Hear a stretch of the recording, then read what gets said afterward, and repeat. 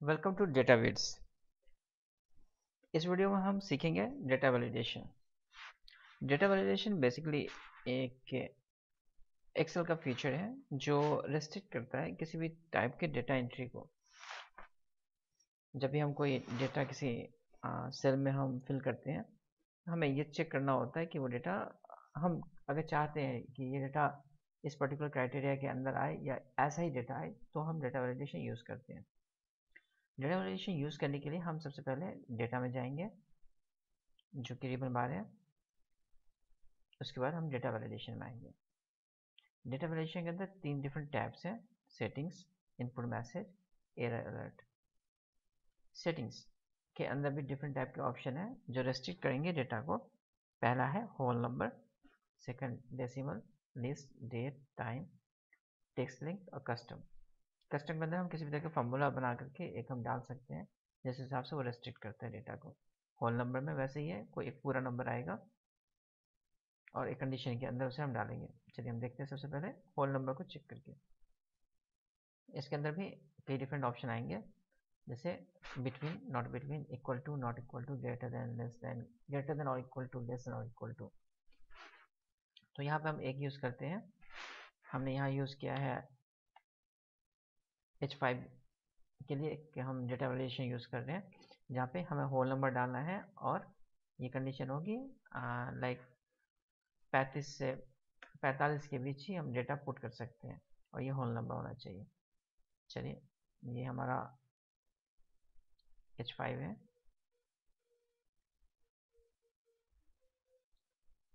तो इसके अंदर हम डालते हैं 36, 36 एक्सेप्ट कर लिया, 42 एक्सेप्ट कर लिया। अब हम डालते हैं 22। तो ये हमें एक प्रॉब्लम देता है कि the value does not match the data validation restrictions defined for this cell। तो इस तरह से हमने रेस्ट्रिक्ट कर दिया कि डेटा हमें 35 से 45 में चाहिए। अगर इसके अलावा कोई डेटा जाएगा तो हमें एरर देगा और वो डेटा उसके अंदर वो एक्सेप्ट नहीं करेगा।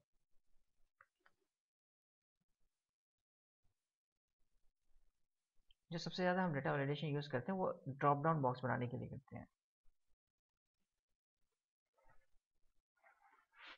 जिसके अंदर जैसे यहाँ पे एक एग्जांपल है।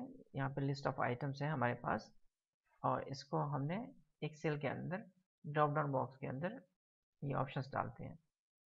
इसको तैयार करने के लिए दो तरीके होते हैं, दो तरीके से हम तैयार कर सकते हैं। चलिए हम ये जाने कि इसे तैयार कैसे करते हैं। सबसे पहले हम जाएंगे लिस्ट के अंदर। यहाँ पे ये ऑटोमेटिक सिलेक्टेड होता है और इग्नोर ब्लैंक और इन सेल ड्रॉप डाउन। तो हम इसे रेस्ट्रिक्ट जैसे है वैसा ही छोड़ देंगे। पहला तरीका होता है कि जो सोर्स का बॉक्स है इसके अंदर मैन्युअली पुट कर दे डेटा को, जैसे यहाँ पे है IT।